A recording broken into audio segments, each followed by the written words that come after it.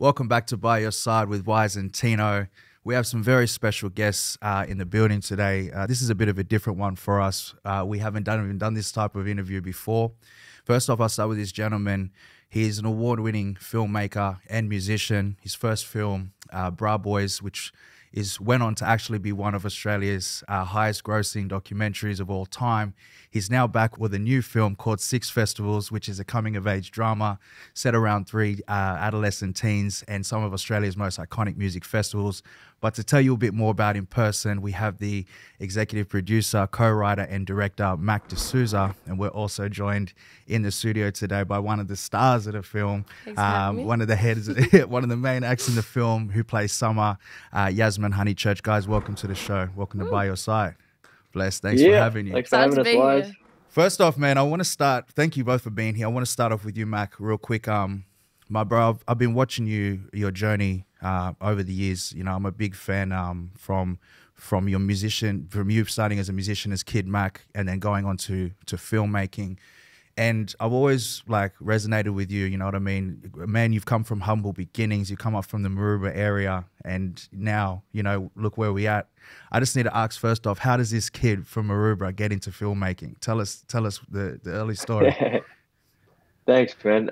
Likewise, back at you, man. You know, we've been watching each other from the sidelines, cheering each other on. It's been epic to watch. I always find it interesting that you know, people don't realize people like us weren't supposed to make it this far, and that's what I love the most about being here. You know, that's what's up. We're here now, man. Say it loud, yeah, bro. Exactly. Yeah.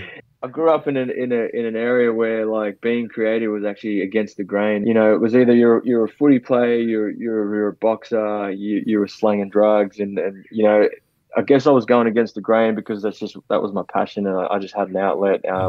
And it got to a point where people kind of started to see, you know, shit, he's good at this and he likes this shit, and they started sort of backing me a bit more. And the way I got into film was really through being obsessed with some of those early surf movies, you know, and growing up in a surf-centric community. You know, I would steal my sister's little camcorder, film my mate surfing, make music, put it together, and just became obsessed with that little idea. Yeah. And it wasn't until, you know, after school where I studied film and music at uni, it sort of grew to what it is, and you know, made Bra Boys at an early age, which really kicked off my career, and just didn't expect it to do that so soon. But you know, I grabbed it with both hands, and here I am. Which was amazing. And one thing I've noticed then, as you've gone on and as you're mentioning with your beginnings and such, is everything about your work and your art, it has a realness to it. It's honest, you know, it's thought provoking. I want to talk to you about authenticity, bro. What does that mean to you? And I guess how important is that for you and the art that you create through film and through everything really that you're doing? I guess it all comes from, you know, the community that we grew up in. You know, I feel like growing up in a low socioeconomic area, you know, sort of, I guess, for lack of a better term, ghetto with melting pot of cultures, we had to be authentic. You know, everything about where we grew up was being true to yourself. And, you know, I grew up in that hip hop culture as well, and everything in hip hop is authenticity. And I guess that just kind of evolved into my artistry, into my film, those young stories that are gritty and from the streets and from that working class. And in order to tell those stories, particularly in music space, man, I feel like artists and music fans have a great bullshit radar. And so if you're going to do a story in that space, you're going to want to make sure it's authentic. And so authenticity was actually a key theme and word within the production of Six Festivals. Everything we did, whether it's, you know, artist choice, song choice, scenes, dialogue, everything had to go through this authenticity filter to make sure that it resonated with the streets. Really, that's just what it came down to. If you know, people could watch this film and go, shit, man, that's how we grew up. I see myself on the screen with some of those characters, then I feel like my job as an authentic storyteller was done right. 100%. I want to jump right into the film, Six Festivals. Now, I had the opportunity to see the premiere. Obviously, first off, congratulations on an amazing film. both Thank of you. you. All the work came through, and obviously, you know, I was able to see it a quick early because your boy had his own little cameo appearance in the film. So anyone, you know, watching at home, you're gonna see your boy on the big screen and all that. I want to give you your flowers as well, my man, real quick, just for even giving me an opportunity to be part of the film and just showing my face and doing that. But first off, I want to get from you, man, in your own words, tell us about this film, the overall plot, and why people need to get up and go see this important film. It's a coming of age drama. You know, it's a story of, at the core of it all, a story of friendship. It's three young best friends, 16-year-olds, two guys, one girl. They break into their first ever festival. They jump the fence, have the time of their lives. And once they get caught, they get, it comes out as they're getting questioned by the police that one of them has a pending illness that the other two didn't know about. And so there's a bit of a time bomb with this illness. And so they make a pact within that time that he has left. They're going to go to as many music festivals and have the time of their lives. When what's happening really is they're running from reality and not facing, you know, the hard truths that they're facing. And it's all set in real music festivals. You know, as you just said, cameos some of the best artists in the country, and it's just almost a hybrid of documentary and scripted drama. It was just starting to just jump in, but just even like the way that was pulled off, like filming that environment of those festivals and capturing the essence of it was amazing. And then you were there. Yeah, I was there for one of them. I believe it was yours and ours, but I'm not gonna give away too much. You got to watch the film if you're trying to see all that, you know. But Yasmin, I have to admit, it was my first time meeting you on set. Yeah. I have to say, like, I was completely blown away by your confidence, like your presence. I mean, your acting abilities. You had that star appeal. Your singing. You were able to sing, but we'll get into that as well. But please give us a bit for our viewers and listeners at home. You know, a bit about your backstory and how did you eventually end up coming to being a part of this film. Oh damn. Okay. Well, I have been doing acting since I was 8. It's always something I loved. It didn't start off that way though. I actually wanted to do dancing because all the girls in my year were doing dancing. They got all the boys. Yeah. it was like this thing. I was like, yeah, I'm just gonna do that. And then my mum was like, nah, like you've got to do acting. And then I actually did end up, as cheesy as it sounds, falling in love with it. And then I've been doing it like since then. And I was presented with an amazing opportunity, thank goodness, to even audition for 6 festivals. I was like, whoa, this is really cool. I like the script. I like the storyline. And yeah, I've just kind of been lucky enough to have this. And yeah, we'll see where it goes from here. But I just want to keep doing projects that really, like, I want to tell the story. Even still get auditions. I'm like, I don't know, this story, I want to do it justice the way that the writer's written it. And I think the way Mac writes is so authentic and so conversational. I mean, we had to change some things here and there where we were like, this sounds good, that sounds like I would say it maybe with my friends, maybe not. And well, then with those changes, is that like, because I was going to ask you what, you know, a bit about your character. What can you tell us about Summer? And is there anything with Yasmin that relates to Summer? Definitely. Definitely. Wanting to sneak into festivals. Sorry to the Splendor stuff. So, been sneaking it. So you really embodying your character. Is that called method acting? I'm a little bit hard. I don't know. She's really out here. I don't know. It's post the film, so it's just a bit like can't let go of something. Probably needs therapy type vibe. You were mentioning also before there was you and Mac will go back and forth on your character. Yeah. And also Mac coming from that background of being an artist and being a musician, you can tell that he takes care in regards to some of his character's music abilities and such. Now, if we can talk about it, I mean, you displayed some real music, someone who's an artist as well, and seeing you and sing and sort of perform for the first time. Is that something that you're working on outside of film, or is that something that you look to grow into? I love how I just said thank you. I just assumed that you're giving me a compliment. I am giving you a compliment like, because it was fine. I mean, like, you know, we give flowers here, bro. We give a lot of flowers. That's it. Definitely. So is that something that you wish to grow into? Definitely. Like, you know, with this all coming out, I've been so inspired by all the artists. I was like, damn, they really do that. You guys get on stage. Yeah. You transform. I think that is so cool.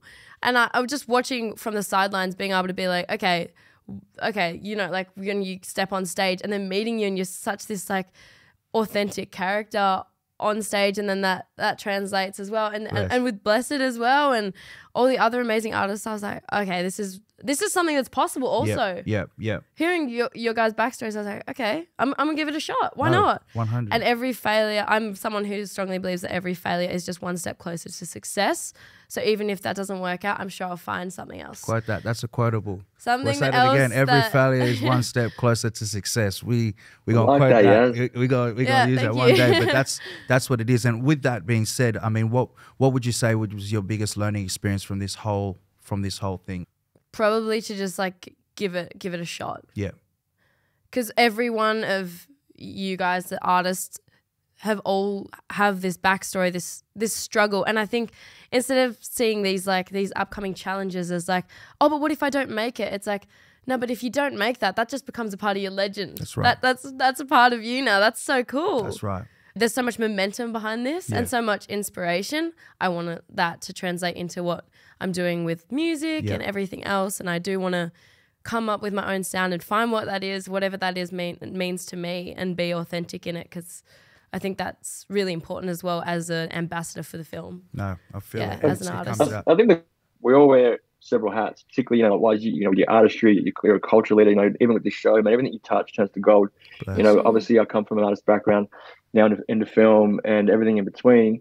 Yaz is an incredible actress, but she's got an incredible voice, and like she's probably playing it down, but her demos, man, are lit. And it's just like, oh yeah, she just needs to keep hustling and chipping away in the studio, and before you know just it, muck she's around gonna and be have wearing fun. a few hats.